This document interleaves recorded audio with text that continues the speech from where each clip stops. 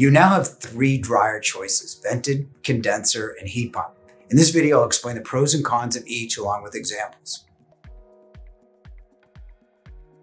We all have had vented dryers either growing up or even now, but you should really know how it works. Your basic dryer pulls in air from the outside, heats it up with elements, and then vents the heat and moisture to the outside. The pro to a vented dryer is reliability. It works. In fact, only 3.3% were repaired in the first year versus 9.5% for appliances in general. You also have the best selection with vented at the best prices compared to the other styles. You don't have the flexibility of placing where you want because it must be vented, and you must remember to clean the vent every few years. But the real con is inefficiency. A vented dryer consumes a ton of electricity.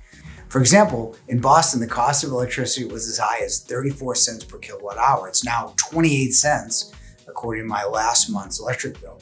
The average dryer, according to Whirlpool, uses about 3.4 kilowatt hours. Older vented dryers can be as high as 5 kilowatts an hour. So that means it costs about $1 or 96 cents per load to run a dryer. That's one reason heat pump technology is deploying so rapidly in the last few years. In a condenser dryer, hot air circulates through the clothes in a drum, absorbing moisture. Unlike vented dryers, the moist air is not expelled through a vent, but rather passed through a heat exchanger, where it is cooled, causing the moisture to condense into water and then drained. Condenser dryers were popular in the 1990s to 2010 for builders because they didn't have to cut holes in their buildings to vent. Ventless is the main attraction because anywhere can be your laundry room with a condenser dryer. However, you have the same energy consumption as a vented dryer. Condenser dryers also project all that heat back in your room, and it was only marketed in the smaller 4 cubic foot compact sizes by Bosch, Electrolux, Miele, and other European manufacturers. We don't sell enough condenser dryers anymore to have accurate repair stats. Heat pumps are much more popular now, as you'll learn later in this video.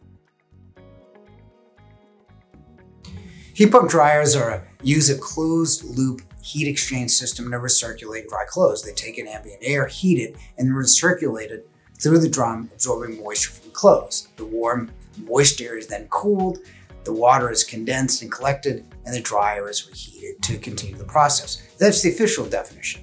But think of it this way. You have an evaporator or heat exchanger removing moisture. The air is heated by a compressor. Instead of continually pulling in colder air and heating it and then expelling it through the back like vented or back in the room like the condenser dryer, the air is recirculated and less energy is needed.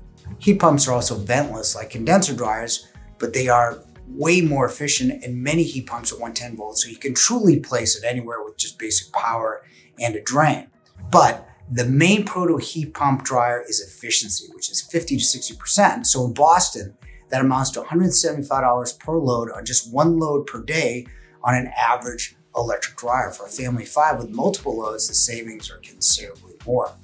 Heat pumps work on lower temperatures, so they're gentler on your clothes. They dry with greater airflow rather than higher heat.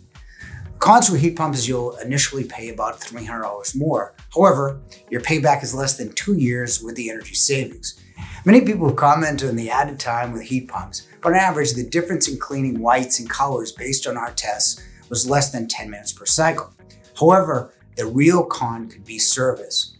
Heat pumps do have a repair rate of only 3.3 to 5% for the 2 best brands, Bosch and Miele, which is about the same as electric dryers.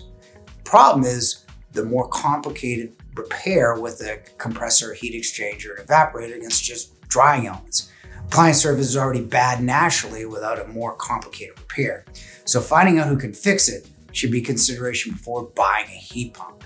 And heat pumps are becoming the most interesting dryer.